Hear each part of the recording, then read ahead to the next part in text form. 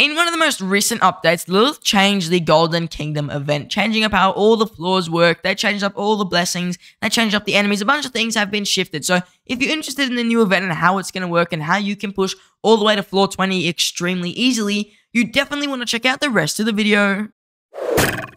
So let's start off with my first tip of the day, and that is to try and clear out the whole entire floor on floor 1, 2, 3, 5, and 6. These are really easy floors. The enemies don't have many troops. You're not taking too much damage, especially in the end game. You're really not taking much damage. Like, you are taking almost nothing. And if you clear out the whole entire floor, you'll notice you're going to get a lot more blessings, a lot more Kuraku gold. For example, I've taken this abandoned chest, and I've gotten gold that I might not have gotten if I didn't clear out the floor. So if you're in these early floors, floor 1 until like 6 or 7, I recommend just clearing out the whole entire thing. Kill every single enemy, clear every single piece of fog, and you're going to get a bunch more gold, a bunch more blessings, and a bunch more relics. Also, with the first 3 floors, you are guaranteed to get some type of a core blessing, and core blessings are very unique in the way they work. They come with one very big advantage and one very big disadvantage, so they can be the best thing you pick or the worst thing you pick. The way to know if something is a core blessing is, first of all, the name for it will be in like golden writing, and second of all, you'll see that their banners and their outlines are like much bigger standouts, and they'll be like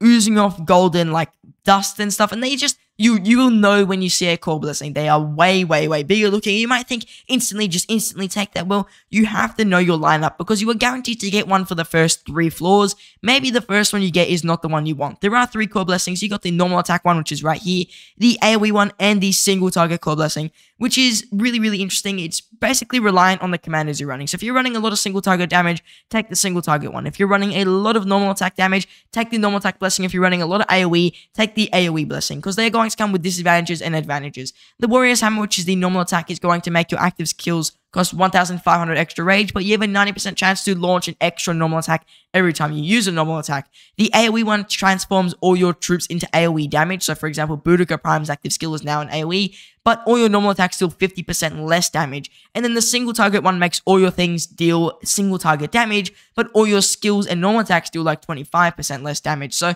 it is important that when you choose a core blessing, it is definitely related to your commander lineup. Also, healing huts have changed. They now heal your troops with 30% of units instead of 15%, and you have the option to take a blessing. Blessings suck. You can see I took one here. At the best, you're going to get like a epic blessing, and I've taken like 5 healing hut blessings at this point. Rarely any of them give you something good, so I highly recommend in most situations just take the healing. It's going to be way more beneficial to you. The next tip is when you're close to a corner or the top of the map, if possible, try and get things to spawn in the corner. So you can see here, I had a 50-50 chance of a Guardian spawning right there, which I could block in the corner. I might get another chance here if I take this block, and a Guardian might spawn right there and could be stuck in the corner. So make sure that if you're in the corner or up against the wall like this, don't really take those top fog blocks. Try and just get them so that a Guardian could spawn up there. For example, right there, you can see I blocked a Guardian in. So if you can block Guardians in right there, they're not going to affect you at all. They're not going to touch any fog, and you can completely ignore them if you choose. So if you get lucky, there is a really good chance you'll be able to block Guardians up in the corner, not touching any fog, if you don't click the center fog block. So for example, there are 3 fog blocks here. I didn't click that center one. I clicked around it, and then I clicked the center one so that if a Guardian did spawn, it wouldn't block those possible fog blocks. The next tip is with these recruitment camps, make sure you're checking the commander's skills. You can see it's saying every single commander here is expertise, right? Well, if you click info on the ZHUGE march right here, he's actually not expertise. He does not have his expertise. So make sure you are checking out the commander's skills. I would have taken the ZHUGE, but now that I've noticed he's not expertise, I'm going to take the Nevsky and Jones. And see, he's double expertise. The Guan and the Constantine is expertise, but that is a bad march. So I'm going to go with the Nevsky Joan since the ZHUGE and the Nebu is not expertise. Now you can see here I got another single target core blessing, and I'm not running single target troops, so I'm not going to be taking this core blessing. But if you are, take the single target core blessing. Hopefully the next floor I get the AoE blessing, or I might be forced to take the normal attack one. Now here's the normal attack blessing, and it might sound absolutely ridiculous increasing your active skill cost by 1,500 to have a chance to launch an extra normal attack, but honestly, it's not that bad because every time you launch an extra normal attack, you will get more rage. Just keep in mind though, it is going to be a lot more expensive and much harder to use active skills, so personally I won't be taking a core blessing this whole entire time because none of them suit my marches. I really did want the AoE one. Often, if you do find that this is the case, you don't get a core blessing you want, then just restart, and it's not too hard to blast through the first 3 to 4 floors, especially if you've got better ping than mine. You'll be able to just blast through and do all the floors extremely easily, so just keep going until you get that core blessing you want. I personally want the AoE one, so I'm not going to take the normal attack one. You do still have a chance actually to get core blessings as you go further in. It is just much lower and much harder to get. Arriving in the Kuraku secret market, which is like the shop you can use your Kuraku gold on. First thing is, I don't recommend Priest Blessing. It's probably the worst of all the options currently available. It randomly restores one of your fallen troops and gives them some HP. Arrow of Truth is probably a little bit bad as well. Minion Detectors, Guardian Detectors, or Elite Guardian Detectors are really, really good. So these allow you to either see the boss, every single enemy on the floor, or they allow you to see the Elite Guardians, the purple ones, which can be really annoying later on when you don't really want to fight them. So Detectors are really nice. Bolts and stuff are better towards the later floors. I don't recommend them in the earlier floors purely because the Guardians on these floors are already easy, but if you find that you're struggling with some bosses, you can pick these up. Personally, I like to stack up on Detectors for these earlier floors and use them once you reach the later floors. I kind of just stash up all my relics until I reach later floors. I use Forced Movement and I use some of the Binding Shackles every now and again, but they are the least valuable of everything. I recommend saving all your DPS and all your damage taken stuff for the later floors where they become extremely important to take out bosses especially. The Disc of Destiny has also changed. I've noticed that I've had a much higher chance of getting buffs and the 500 Kuraku gold, so these are definitely very much worth your spin. They're completely free, but whenever you get them, just know you're going to get a few more rewards and you're going to end up with a lot more Kuraku gold purely because of the Disc of Destiny. I've noticed like in my live stream, I got the 500 spot on that like 7 or 8 times. It's crazy how much I was getting it. So Disc of Destiny has definitely had buff rates just like completely shifted way, way, way better for us players. So that is just an upside to the update that I noticed. Now, another thing with blessings is not only do the core blessings often have something they're related to, some of the normal blessings do as well. So if you've chosen a specific core blessing, let's say you took the AoE core blessing, I recommend taking things that say AoE skill under their title. So for example, this says Saint's Graving and then it says AoE skill. If you've taken the AoE core blessing, make sure you're getting AoE skills. If you're taking the normal attack blessing, get the normal attack. If you've taken single target, get the single target. There are also universal blessings, which I didn't get one this time, but what they are is a blessing that pretty much gives you an effect no matter what. So they will not really be affected by anything. They are just something generic, possibly increased troop capacity, increased stats, not necessarily related to AoE or single target damage. They are just a fully generic thing. Also note that the altar of the Kurak actually heals your troops now. It is not just a thing that revives a fallen troop, it heals your lowest HP troop. I usually recommend using it actually after a healer's hut or before a healer's hut. Doesn't really matter when, to be honest. Also, if you get double healer's huts like I did here, first of all, you got really lucky. And second of all, you might already have all your troops at max HP. So in that situation, take the blessing from the hut to get the extra little boost that it does give you. As you can see, I just spun the Disc of Destiny. I got another really good thing. So the buff rates have definitely been crazily increased. You will have noticed before the update, especially if you played Golden Kingdom often, you were just getting like 100 Kuraku gold for something. And it was pretty much useless. But now the buff rates have been way, way, way, way, way better. And I just think that's a really good change. Going into the 6th floor boss, this is going to be the final floor that I completely clear out everything. As you can see here, the enemies are starting to become a little bit more powerful. And it might not be as valuable for me to clear out the whole entire floor. Also, Conqueror is 100% the best blessing you can get. It allows you to literally bring in a whole extra march. So if you get this blessing, I highly recommend you instantly take it. And just make sure that whenever you enter your next battle, for example, against this Elite Guardian here, I have to remember to drag in an extra march so that I can use my 6th march, because you do actually need to add it.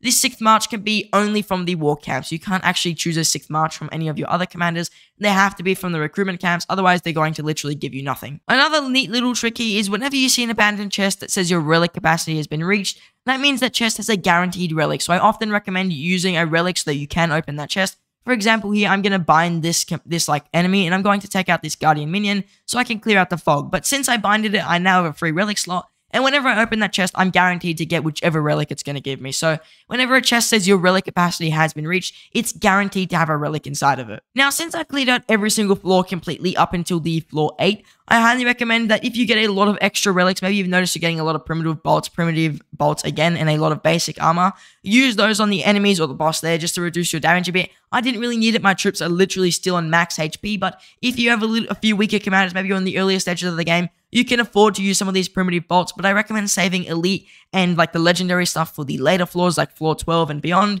where it becomes much more difficult. This means though, since I am at the shop and I want to buy some extra stuff here, for example a standard bolt, I am going to have to delete the primitive bolt. It doesn't mean that much for me since my commanders can pretty much beat this without all the extra buffs, so it is much easier if you're a lower level player to use some of these primitive bolts or some of these basic armors on the bosses to save you from using some of these extra healing things, which may be really good for you as you move on to the later floors. I would also like to mention, I think some people were confused about these are just extra blessings. They're pretty much the same as before, except they have a higher chance of spawning. Another thing I'd like to mention, I don't think I've spoken about yet, is as you increase in power, like as your account increases in power, so will the enemies in the Golden Kingdom. So once you hit 50 million power, the enemies will ramp up with you. If you're 20 million power, they'll ramp up with you. This is why some players find this as one of the more hard events to complete. I think there is a limit, like once you reach like 100 million power, they stop scaling, but they continue to scale with you until you reach around 45 million power. That's what I've really noticed.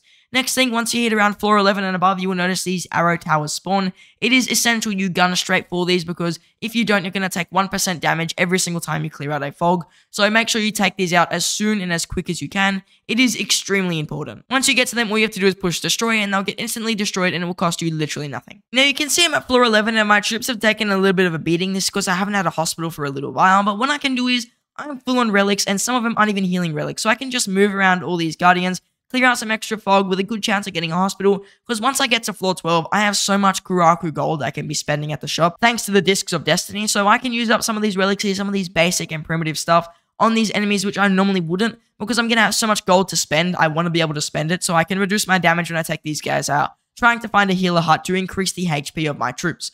Also, with a really low troop, for example, my Nebu YSG and my Nevsky are getting pretty low, I can pull them out and just replace them with some mercenaries, especially on these lower floors where the mercenaries are like pretty high in HP and they're fairly decent against the enemies. You can just slap them in and they're going to do pretty good. Now that you've reached floor 13, not only do the bosses get more difficult, but you have a higher chance of getting relics and stuff from abandoned chests, so I highly recommend from this point onwards using at least one armor, or at least even two if you get a lot of armor like I did on this floor. I got an extra one on the bosses. Pretty much, you're going to be able to easily cruise through all these floors up to floor 20 if you saved your stuff properly and you use it on the bosses. You can see I literally took almost no damage here except my Gilgamesh, so it is really easy to beat these bosses if you just load yourself up with a bunch of extra stat items. Now, floor 16 is a really important shop because this is the last shop you will have access to until you do your final push for the final boss. So, first of all, you will probably have a lot of gold at this point. I've noticed I'm getting way more gold than I usually would before the update because they completely shifted it. Even in my live stream, I had like 4,000 gold when I hit this floor. So, I highly recommend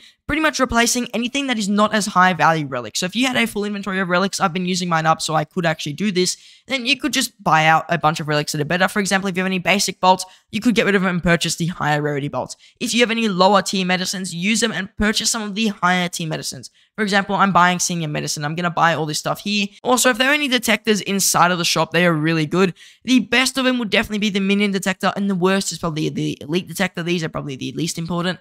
So if possible, try and replace your even up to your standard bolts and your elite armor with minion detectors if possible, since they're going to be really essential, especially with some flaws that I'll show you later on. So if possible, replace it with those, and other than that, just try and fill up your inventory. I'm going to take an arrow of truth just to wipe out an elite guardian if it annoys me, and it should be really smooth sailing from here if you followed all the advice. This is not so smooth sailing. We got hit with a voodoo cursed double arrow tower, and what you want to do on a floor like this, where every single time you touch the voodoo cursed fog, you will take 5% troop damage. That is really, really high.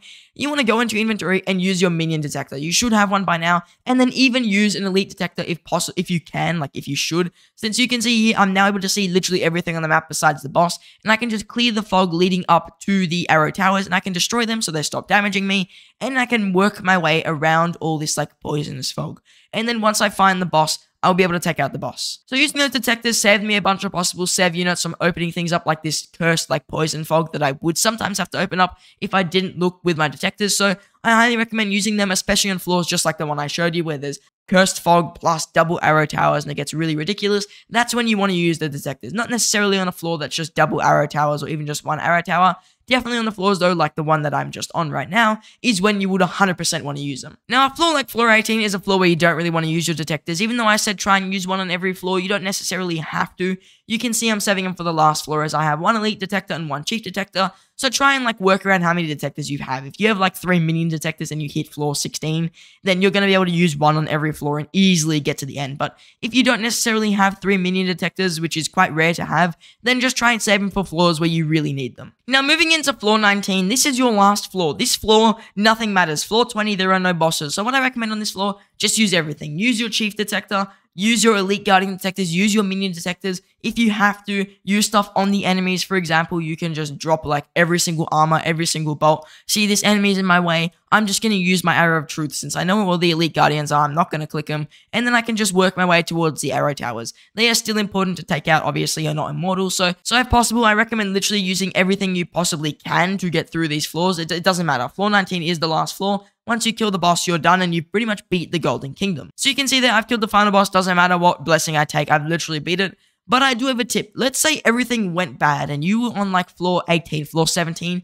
Before you would have to literally restart everything. But now you have 3 chances to return to like floor 16. This floor is going to be pretty much your saving grace. You'll be able to return here, and if everything goes wrong, you'll have the shop again with all your old amounts of gold. You'll have your old amounts of relics. Everything would be saved from before, and you can see what mistakes you made and go through again. I think the enemies will be re-randomized, but you can see here the shop is actually randomized again. So if you get a bad shop, you can return to the floor again and grab a new shop. So let's say right there, that shop wasn't what I wanted. I could return to floor 16 again, and then maybe there's something better in here. I think you have to buy the shop to actually get it to re-roll. So if we buy the shop one more time, return to floor 16, everything's going to re-roll, and then I'll be able to purchase new things from the shop. And also it can be used if stuff does go bad and you need to restart. Now, overall with this update, I think it was pretty good. Golden Kingdom, in terms of like it being changed, is definitely much better now. We've been looking at Golden Kingdom before. Everyone said it sucked. It used to be really difficult, to be honest, especially players, even around my power level. You would struggle a little bit. You'd have to pay a lot of attention to what you're doing. You have to change up how your troops are placed. But until you reach like around 30 million, this event is still going to be difficult. But once you hit like good commander levels, you hit Season of Conquest, you get some of those meta commanders, really this event shouldn't be too bad. I'm happy with some of the changes. For example, Disc of Destiny is definitely a big one. Like being able to get a lot more gold from it, being able to get a bunch of relics on it. It's not just like an all for show thing is really nice. The enemies are pretty much the same. I mean, they're obviously adding the new commanders. They always do that with Golden Kingdom. But overall, I think that the changes are really nice. The event, it's a bit more smooth now, to be honest. The graphics are a little bit nicer. I did wish that they changed it up a lot more, though. I think that it does need a lot more work to be a fun event. But for now, it is heading in the right direction. So I can't complain too much about the event. I think it is going to be a little bit more tolerable now, and it's definitely much easier to do, so I can pretty much just kind of button mash. You get a lot more hospitals on all the floors.